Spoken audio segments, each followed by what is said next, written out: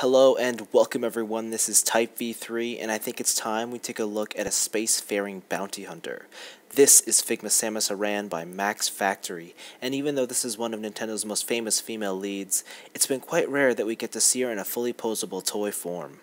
Based off of her adventures in Metroid Other M, the power suit that Samus dons here is one of her more simplistic designs. Smooth, rounded edges and minimal detailing give her a streamlined look that's quite refreshing from some of her more busy and cluttered designs from Metroid's past. Engulfed in a vibrant red, the helmet looks nice, but the real eye-catching piece is the visor.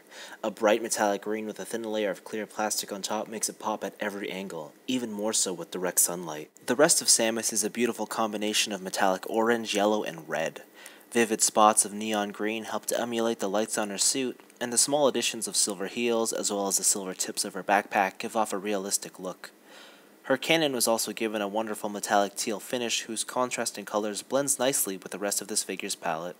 Now, it should be no surprise that Samus's articulation in her head is a little limited. It can go left and right, it can tilt and move slightly up and down, but overall it's not going to wow you. It is accurate to the game design, so it's not really an issue with me. The shoulders are on a separate joint than the arms, so you can't get them to move independently of one another. There's even a bicep swivel here. But because of the size of these things, the extension on the arm is going to be limited. The elbows themselves have a nice, really tight joint there. However, the other one, because it's a gun, is limited at a 90-degree angle. It's something that I think that was overlooked in the design, but it's nothing that I'm really going to be too disappointed with. The hands got a nice hinge and rotates because they're replaceable, but I found that mine are really loose. They come out quite easily, so I'm going to have to tighten that up. There is a nice torso here, a nice ab crunch.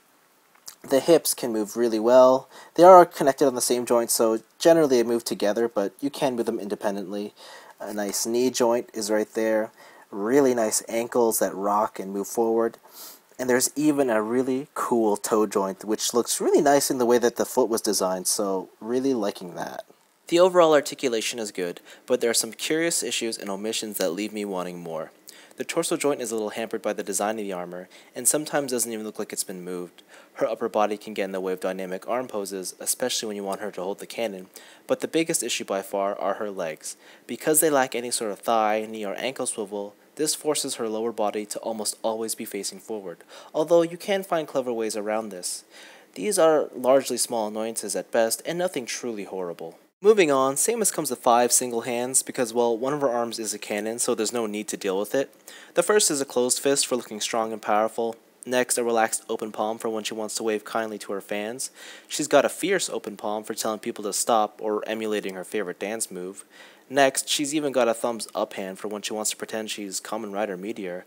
And lastly, a fist with an open hole so you can have her hold random items? I don't know. She comes with nothing in the box to facilitate this feature, so I figured a cotton swab would probably be the next best thing. Now, like most Figmas, Samus does come with a stand to help her out with more dynamic poses, and you could just plug it into her back, and then she can hold any sort of poses that basically defy gravity.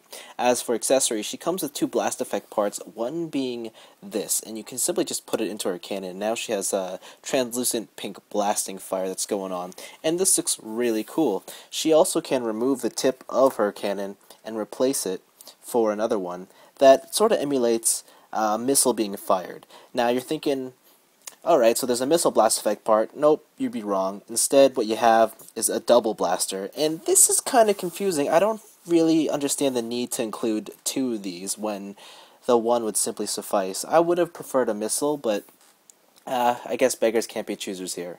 However, she does come with one more item. One of Samus's most famous abilities is to morph into a little ball, and although this figure can't actually do that, this set does come with a little replica of what it should look like. Although it could be argued that replacing the figure with a morph ball on the Figma stand is pretty much a parts-forming gimmick. The paintwork is just as impressive as Samus herself, and there's a beautiful transparent green finish on the inside of the center line.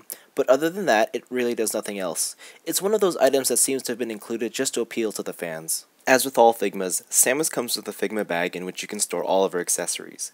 Even though it's a bit crude in design, and not quite as elegant as the little plastic boxes that accompany Reveltech figures, it's a lot more usable as you can even fit Samus along with her display stand into the bag. The accessories as a whole are nice, but aren't super brilliant. While I like the changeable cannon tip, its use is almost meaningless without a missile blast effect part. The morph ball is a nice nod to the fans, but I would have preferred a swappable head in which Samus's eyes are visible through the visor. Better yet, a completely unhelmeted head altogether. As for her size, while most Figma figures are done in the 5-inch scale, Samus is quite large. Standing at just over 6 inches tall, the base figure is easily one of Figma's largest. That said, die-hard Metroid fans will know that Samus is 6'3" and weighs 198 pounds. Without her suit. So I guess in a way, the exercise is justified. Now I'll be honest, as a huge Metroid fan, the choice of suit design in which Figma decided to tackle isn't my favorite. Like many others, I would have preferred to see the power suit from Super Metroid, or my personal favorite, the fusion suit from Metroid Fusion.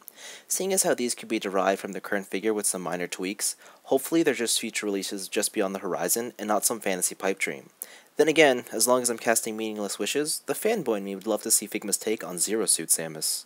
Overall, I think Figma Samus Aran is a fantastic figure. Sure, her articulation isn't perfect, and her accessories may seem questionable depending on what you look for in a toy, but the base figure is stellar. The sculpt and finish on the paint really capture the look of Samus, and the quality of the set is top-notch. It's also worth noting that any complaints I had throughout this review are all minor nitpicks at best, because when there's almost nothing else available in terms of highly detailed and posable figure iteration of Samus, I kind of wish that this figure had everything to fulfill my Metroid fantasies.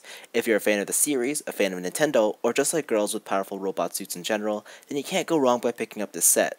Anyways, this has been Type V3, thanks for watching, and hopefully this isn't the last we see of the ex-Galactic Federation soldier.